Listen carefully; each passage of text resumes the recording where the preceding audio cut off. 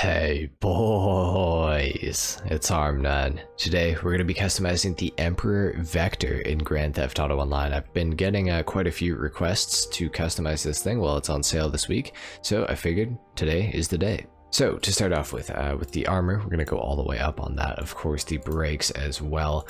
For the bumpers, we do have quite a few options for this vehicle. I actually forgot how many options this thing has. That's like a Nissan Sentra front bumper, which is really interesting. For my other Emperor Vectre build, I went really subtle on it, so I think that we're gonna go a little crazier on this thing. I'm gonna go for the arc bumper. I kind of like that. I feel like it looks pretty good. For the rear splitter though, we got some crazy options here. Oh my god, these look insane. I do really like this. Let's go for the race bumper for the rear bumper. I think that looks pretty good. For the engine block, honestly, I've kind of realized that there's not much point in customizing this because when do I ever lift my hood? So I think I'm actually just gonna leave it stock, unless I see something that like I really like, but honestly I really don't.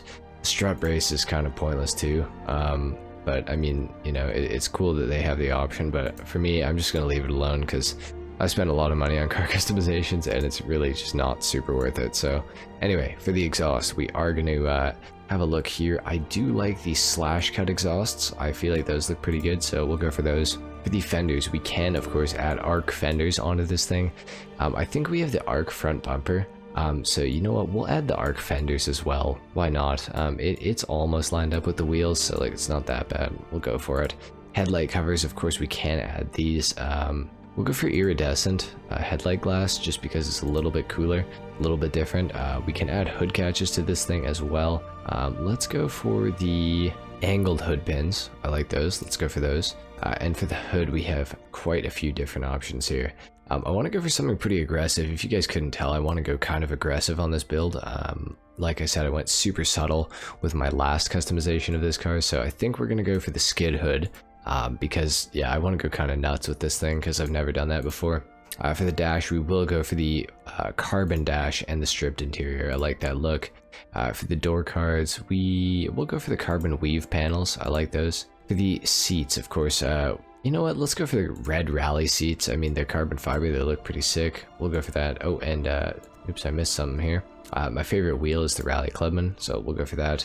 And for the roll cage, we'll go for like the crazy roll cage. Why not? I mean, yeah, that's pretty cool. Let's do that. Like I said, it's going to be a race car, so might as well. For the livery, now this is where things are going to get a little more interesting. We have, ooh, speed orange. Why do I not remember that livery? That's kind of sick. We got the Wee-Wang stripes, the Wee-Wang gold, black premier, green premier. Okay, interesting. We got katana, katana black. Oh, interesting. Okay. We have the Stance Andreas livery as well, and that's it. Ooh.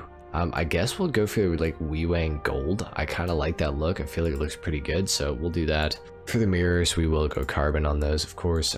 Yellow and black for the plate, as always. For the respray on the car, this is where things are going to get a little interesting. We used the crew color on the calico, so I don't really want to use the crew color again. So we'll go for something a little bit different. I don't know what I want to go for though. The gold looks so good. Maybe like gold on bronze? I don't know. That actually looks kind of bad. What can we do here? I feel like it would look good on a blue. Maybe a diamond blue? Ooh, it's a little like too bright for my liking, but maybe we can go... Ooh, surf blue looks okay. You know what? I kind of want to check out the silvers. Like, what if we go for like a bluish silver with the gold and black? I think that looks kind of good. Let's see what this looks like for the with the secondary color in bluish silver as well. The trim color, oh, we can accent that like kind of nicely actually. Maybe we should go for something a little more interesting. Let's go for an ultra blue. Why not? Accent color. Oh, this is for the gauges. Let's go ultra blue on that as well. Just ultra blue the entire car. Whatever. Who cares? For the roof, okay. Roof accessories, we can change the antenna color. I do like the secondary fin because it matches up with the color of the livery, so that is kind of cool. We also have the racer wings here though. Those are kind of sick. You know what? Let's go for it. Why not? For the roof, we can change the color of it. You know, this is one of those rare occasions where I think I'm actually not going to go for the carbon roof. We'll go for the ridgeline roof instead. Usually I always go carbon roof. I think it looks great, but on this build we're going to avoid it actually today. So We'll see what we got for skirts here. There are some pretty crazy looking ones. The carbon track skirts are interesting looking. Carbon arrow skirts look so good though, so we're gonna go for those. Why not? For the splitter, now this is where we can go insane with this car, I believe. I'm pretty sure there's some pretty crazy split. Yes, there are some pretty crazy splitter options. Let's go for, I don't know how crazy I want to go. Maybe the carbon drift splitter. Let's go for that. I don't want to go too insane with it. For the spoiler now, we have quite a few options I already know of. The primary ducktail just does look so damn good, but I think I want to go for something a little different today. The GT spoiler? Yo, that's sick. Why is the GT spoiler so cool? Okay, we're going for the GT spoiler. That looks actually crazy. I really like that look. We'll do that. For the sun strip, I don't really want one. Doesn't look that great in my opinion, so I'm just going to leave that off. This is one of those cars that you always want to slam down because the handling just gets improved so much with that, so we're going to do that. Race transmission, turbo as well. Let's put those on. For the wheels, do we want to go for some carbon rims on this thing? I feel like carbon rims look really good on this car, especially with all the carbon accenting we've got. Let's go for the cheetah carbon R's. I do like those. For the wheel color, we could go black. We could also try to find, maybe there's a gold that'll match up with the gold on the car. I feel like there probably isn't though. Yeah, there really just isn't, so we'll go for black. Just because, why not? Bulletproof tires, of course we will add those. Tire design, let's add it because why not, I guess. And then because this is a race car, like I think I'm actually gonna leave it untinted. I don't know, like maybe I should tint it. What do you guys think? I know I can't hear you guys talking right now because the video will be out by the time you guys see it, but I don't know. Do we tint the windows? Let's see. They do look kind of good tinted though.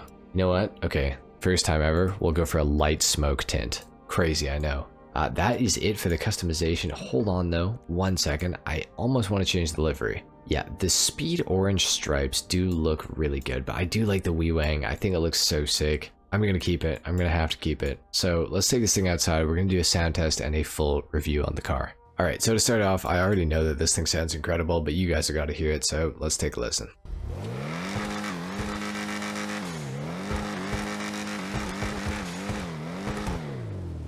Sounds great, obviously. It shares the same sound as the Lampadaddy Komoda, I think it is, and the Ocelot XA21, if I'm not mistaken. So sounds really, really damn good. The Emperor Vectre, in my opinion, is one of the better cars to use in the pursuit races. Well, really in any of the LS car meet races. I think it's just one of the best cars to use. It's my personal favorite, actually. Obviously, there's a lot of guys that like the Calico. There's some guys that like the Sultan RS Classic as well.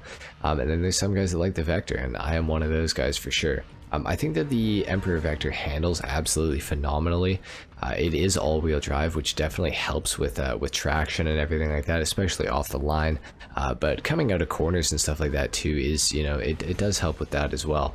Now, the overall handling ability on the Vectre, I would say, is probably its best feature. It doesn't have the crazy acceleration or the crazy top speed that the Calico GTF has, but it definitely has much better handling, in my opinion, as I crash into a bunch of objects. Anyway, oh, okay, well, it's not getting any better. Oh, awesome. Oh, good. Yep. As I was saying, the Vectre, in my opinion, has the best handling out of the Tuners DLC cars. And maybe not the best out of all of them, but it's definitely my preferred one for actually racing with.